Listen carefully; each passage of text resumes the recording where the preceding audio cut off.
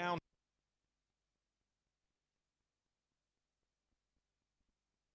to business with the team news, and Aston Villa are without the injured Birkir Bjarnason, so it's Conor Hourihane who will fill that holding midfield role here tonight. Dean Smith expects his team to have plenty of the ball, and Hourihane can pick a pass. Jack Grealish is playing this number 8 role and has been told not to drop too deep and not to get frustrated if the ball doesn't come his way.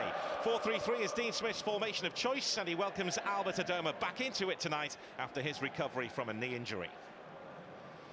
Well, this Bolton Wanderers team cost absolutely nothing. Phil Parkinson referred to a back 3 after playing with a 3-man defence against Hull last week. Andrew Taylor returns at left back. It's been a problem position for Bolton to fill in recent years. Jason Lowe is back from his ban, and partners Joe Williams, who's been one of their standout performers this season. Erhun Oztumer is back in the West Midlands, where he made a name for himself with Walsall. He used to be called the non-league Messi, and he could cause Villa problems if they don't get close to him.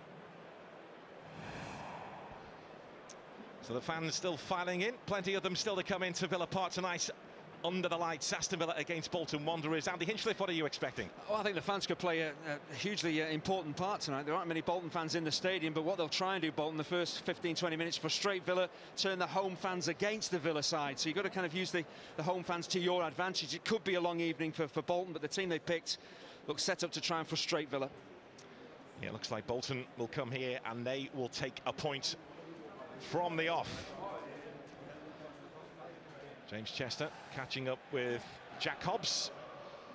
Reminder of Villa's illustrious pass down the walls there, the trophy cabinet of the European Cup and the old League trophy as well. There's a cold night in the West Midlands as Aston Villa and Bolton Wanderers walk out onto the Villa Park pitch here, led out by tonight's referee, Ollie Langford.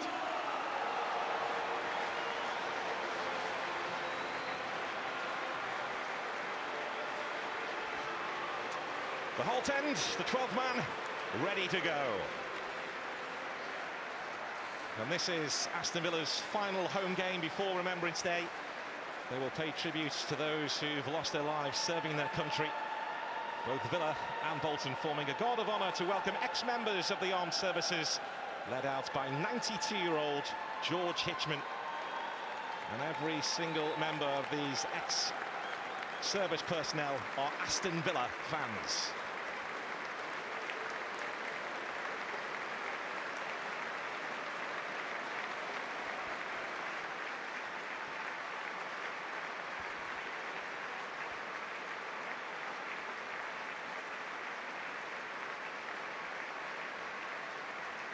It's part of the 2018 Remembrance Sunday commemorations and the centenary of the end of the First World War.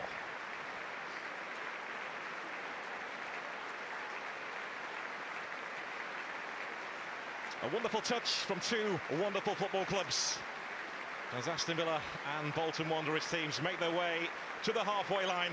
Another unpredictable, dramatic championship weekend starts here. It's Aston Villa against Bolton Wanderers next.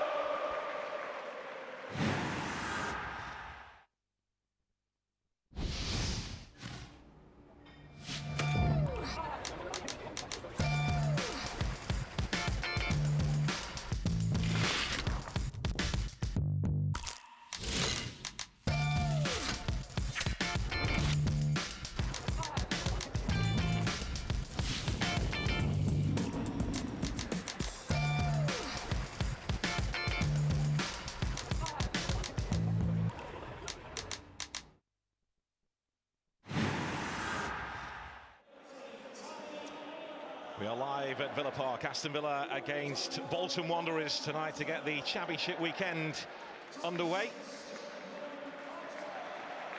A reminder that Conor Hourihane is starting in that holding midfield role for Aston Villa tonight. As for Bolton, 5 changes to the team, which was beaten by Hull last week, and a change of system back to the back 4 as well.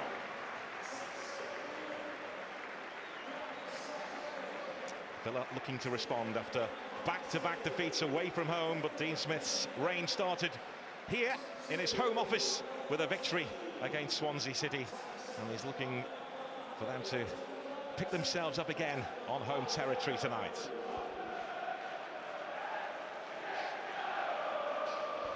Well, Aston Villa and Bolton gather to remember those who've lost their lives in conflicts around the world serving their country. Villa and Bolton will also remember Leicester City owner Vichai Srivastava, his assistants Nusara Suknamai and Kavporn Pumpa,